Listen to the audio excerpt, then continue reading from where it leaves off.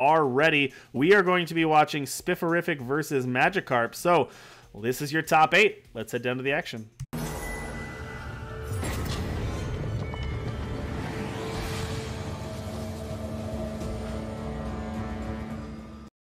Alrighty, welcome everybody to the top 8. Let's tell our players they are good to go. We've got Spiffirific on Ambition Valkyries. Sorry, chat. On Ambition Valkyries up against Magikarp, who I believe is on Huru Soldiers. Is that correct? Yep. So Spiffirific with a really disciplined mulligan there. So it's like, okay, I have 2 power. I'm able to play a bunch of 2-drops, but really I want the 3rd power. I want my deck to start humming a little. It's kind of the free mulligan because I'm going to have an equal distribution of 2 to 4 power, and I would very much, like, if I just get another 2-power hand, it's probably just as good as this one, but I would love to just have 3 or 4. So this hand, much better for them. Lots of removal spells, Watchwing support into a curve removal spells, really good. For Magikarp, we have a curve that starts at 1, which is very strong against a deck that doesn't really have any 1-drops. So that's how you're able to break serve. If you play something on 1 that's addressed by a 2, then you're in a really good spot because you kind of have like the tempo advantage. Yeah, that's a good point. Darley, a pretty good 1-drop to play. Good early, good late. Spiffirific going to take Shock Troops out of there with Exploit. Exploiting what Magikarp's got going on there. Shock Troops, yeah, it could be good. It's a 1-drop. You know, it's not as good as Darley, but you can play it, get some Amplify going, and it gets out of hand if you can get the right fit for it. And here we go. We are going to use that Darley ability to hit for 5 there on turn 2. It hits pretty hard. Turns out, if you swing for 5 every turn, you do some damage pretty quickly. Yeah, if I recall correctly, there was only shock troops in hand, and this one was drawn off the top. I think it's paying respect to the fact that the Darley being 5 power kind of messes a lot of things up earlier on, but the Deathwing providing a decent enough roadblock such that it's going to trade with the Darley and needs an activation, kind of screwing up Magikarp's tempo a little bit. Spiffirific having this Watchwing support on top, so being able to play the rail driver into the Watchwing support, just free value. That synergy is really nice. That's a good way to take care of a Shock Trooper. Basically getting a free removal spell there, essentially, without having to spend a card on it. Pretty nice there. Free attacks in for Magikarp as well, though, on the way back. Gonna start off with the Tara, though. That's a good one to start with before you make that free attack.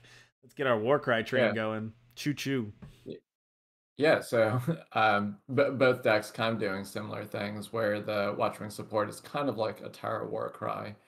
We're going to see the Silver Slicer here take down the Tara, so the Argus technique might... Oh, yes. I wonder if you fire this up. It's an interesting choice. I feel like you probably fire that off to keep that, but Magikarp going to say, no, I'm going to use that Argus technique for something else. I'm going to keep that later. But yeah, so what this is telling me is kind of valuing that you can build up a bigger weapon through techniquing one of the Iron Priestess, so you like get the power to last longer, and then you still have Warcry. But speaking of bigger weapons, Spiffirific with a 7/9 Arbalast here, and Argus technique can't really do much about that. Oof. Yeah, I do like that Spiffirific's deck name is "But have you seen my Arbalast?" So. And no, we haven't. It appears to be a 5/8. Better nerf it. Argo might be able to win Best Picture, but cannot stop a 7/8 weapon from killing your 2/2. But you got a rail driver for it, make it a 4/4, but still not looking amazing here.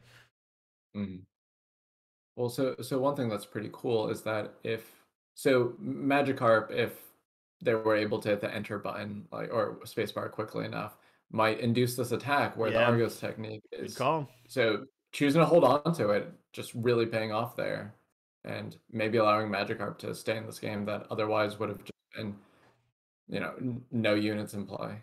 Yeah, so holding that Argos technique, that one pretty good there.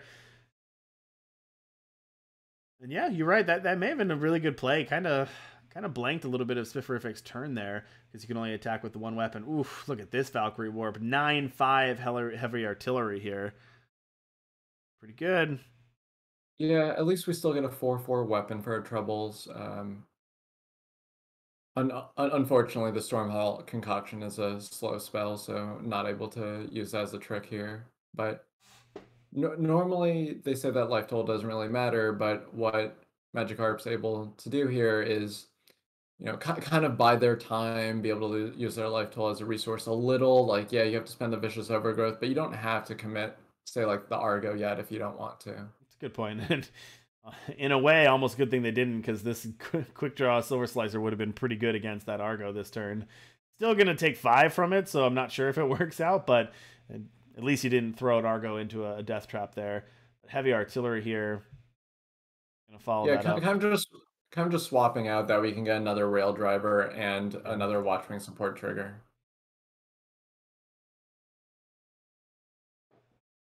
All right, now that Argo is going to come down, that's just going to stun. Not the stun you usually see when you play out Argo in a soldier's deck. It's usually the stun everything and attack for a bunch, but just getting that value stun on the rail driver Valkyrie here. Linax Molten Wing, the follow-up for Spifferific, though, and that can do a bunch of damage here.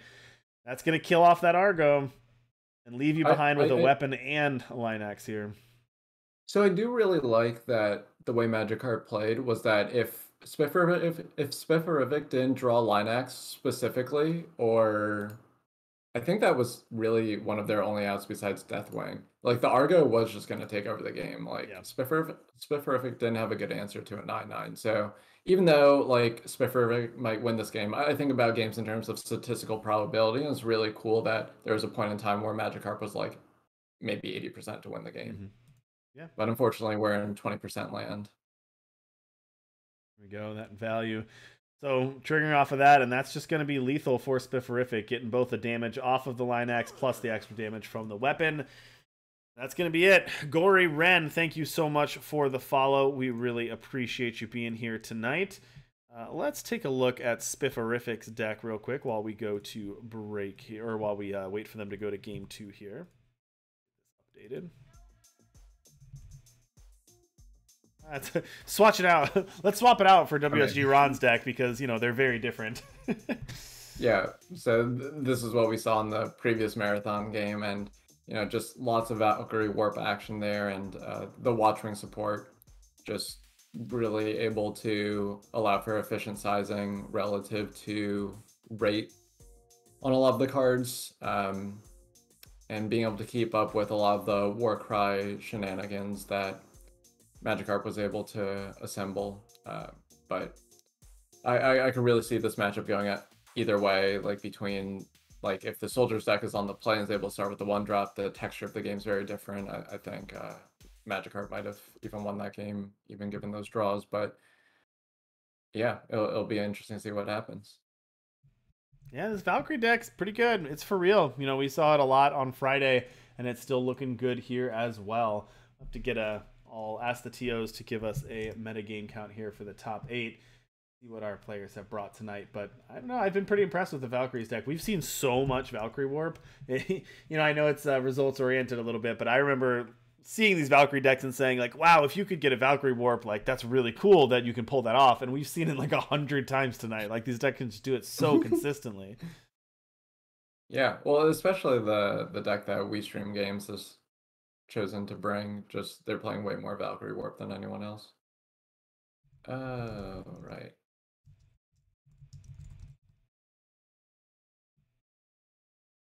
And out the David. The janitor is in town and drawing a Vicious Overgrowth. I like the synergy that you can grab Vicious Overgrowth off of Janitor David. Yeah, and that you can get power now off of it too. That is true. That makes that even better. But the sizing also being pretty good. So without any help, it does beat specifically Silver Slicer. Yeah. That yeah. So, but with the Watchwing support, you know, if it's the next card, then it will be big enough to tussle with it. But bringing the beatdowns really early on, that's kind of what you need to do in this matchup. Just really present a good clock and try to be more efficient than the Valkyries player. I mentioned Valkyries pretty good. I do have the top 8 count. So we had Ambition Valkyries, 3 copies in the top 8. Everything else is 1-ofs. So 1-ofs across the board, and then 3 copies of Ambition Valks.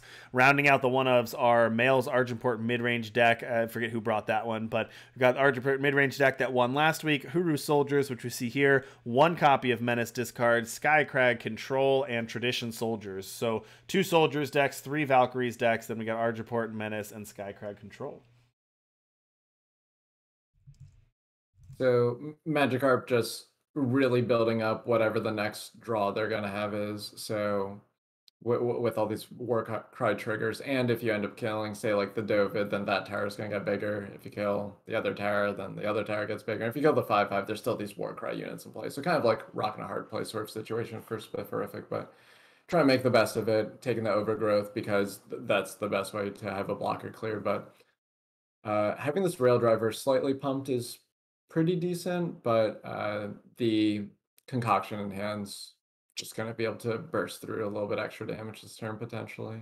Thanks for the reminder in chat, everyone. I know we forgot that. We missed that last game. But yes, the Argos technique only pumps soldiers. And so Tara being a paladin and now the janitor being a cleric, Argos technique in the +2/+2 and lifesteal cannot actually target any of these. So I'm sure many of you in chat knew that and were screaming at your screens. But for those of you who didn't know, these two cards are not actually soldiers.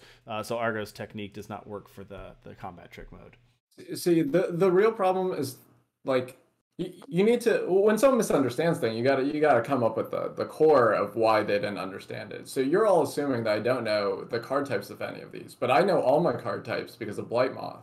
The problem is I don't actually know what Argos technique does. I didn't know it only pumps soldiers. Fair enough. So you guys reminding me that way doesn't do anything. You gotta attack it from the other angle sometimes. Fair enough. Fair enough. All right, Magikarp playing out Iron Priestess here, which is a soldier. Spifferific top decking Exploit. Start off with the Treasure Trove Painting. Deciding whether to do Exploit or Stonehammer, but let's get our attacks in first. Good habit to be in. Yep.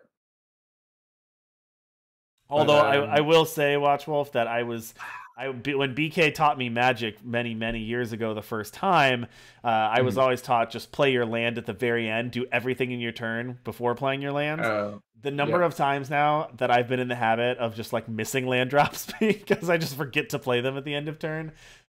Tough habit to get into. I almost wish I didn't learn that heuristic. Yeah, it's actually really interesting. So they say that because you want to like learn optimal play, but there's actually like some advantages, like if there's a trick that costs that amount of mana and stuff. So what I try to do is in deck construction, especially in limited, I determine whether or not I would play my power or land first. And then I have to premeditate for the match because using heuristics like that, you can get into trouble. Yeah, for sure.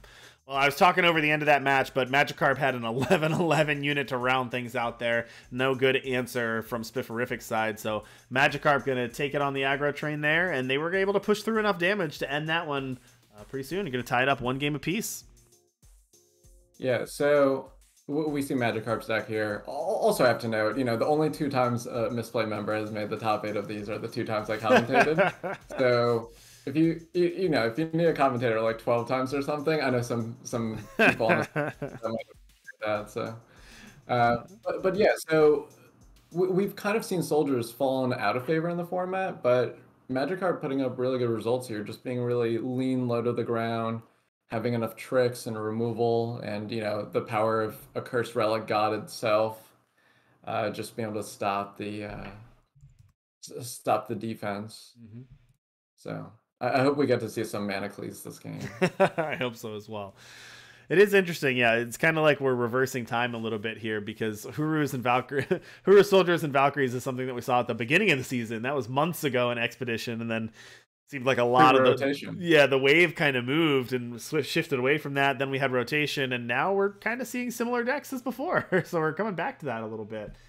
Yeah, it's actually how I approach Expedition in general. Like, I obviously wasn't playing in this event and haven't played much Expedition, but what I try to do is I try to take previous decks and see if they still hold up while everyone else is trying all the new shiny things. And I'm like, I didn't really contribute to this Huru Soldiers deck at all, but it's doing pretty much exactly that. Just seeing like, oh wait, this archetype was powerful before. Is it still just good? And the answer appears to be yes. Wow, I love this curve. Look at this curve for soldiers here. You've got Darali right off the bat as your 1-drop. Then you've got Janitor Dovid, potentially your best 2-drop, drawing you another unit. And then you've got Tara coming down on turn 3 as a 3-drop. Hard to ask for a better 1-2-3 than that. But Spifferific's got some answers, so we'll have to see if it's enough.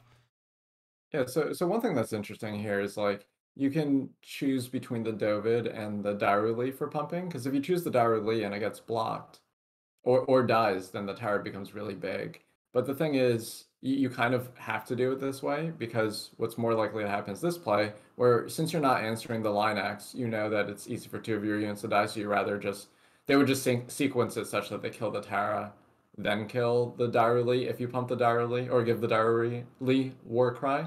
So you have to do it this way, and it leads to this board state, which is still fine for Magikarp's side, but Spifferific's coming very close to being able to stabilize. So Well, so having a Valkyrie in play this whole time is really good for Valkyrie warp potentials. two notable things here. So the second Tara coming down, it does stack. So Jenner David now has Warcry 4 thanks to the two Taras that targeted it. Also, Magikarp did draw your favorite card, Manacles, there. And here we go. That's going to actually stun these two Texas. And this is going to be a big hit for Magikarp here, plus a big Warcry. Warcry 4 is going to be pretty big coming in on these two. Power of Manacles. 7 damage plus 4 Warcry, putting Spiff down to 8. So do you also spot that other card in Magikarp's hand that throws a wrench into Spifferific's playing with the tower? Oh yeah, that overwhelm on the bear is pretty big, and that's pretty good. Yeah. Attacking Yeah. with that Molten Wing. This is a lot of damage. Here comes Valise Bear Rider. Let's give everything overwhelm. +1/+1 and overwhelm. Valise Navidad. And that's 9. That's 9. You can put 3 in front of it. And like the worst part is you can't even kill the Dovid here, Nope. even if you wanted to. Nope, can't kill the Dovid. So it demands a block of 2. You can stick them all on the Tara if you want, but yeah. So at this point, Spifferific needs to think like, what's the chain of draws I can get, and how do I line myself up such that I'm okay the next turn? True. So you do have this line X in play. So if you draw, say, a heavy, the heavy costs 4, so that's able to off the Valise. Valise. You have to. I feel like you have to defeat the Valise. That's your first threat. Then it's Right. If you can draw something then, that gets the Valise, then what do you do? Yeah, and then you have to use the line X to chump the Dovid, which is why Magikarp runs out this Permafrost. So that's heads up on their part. Very heads up there. Oh wow! So if drawing a line X was like pretty interesting because we couldn't see if a Valkyrie Warp was going to happen, if you get that into the Sickle Slicer, you also live the next turn. Ooh, good point. That would have been good, but no Valkyrie Warp coming for Spifferific. The top deck Manacles might have been enough. Might have been it. That top deck Manacles was pretty good. And yeah, these units are going to have Overwhelm. Magikarp can even put a Rail Driver if they want.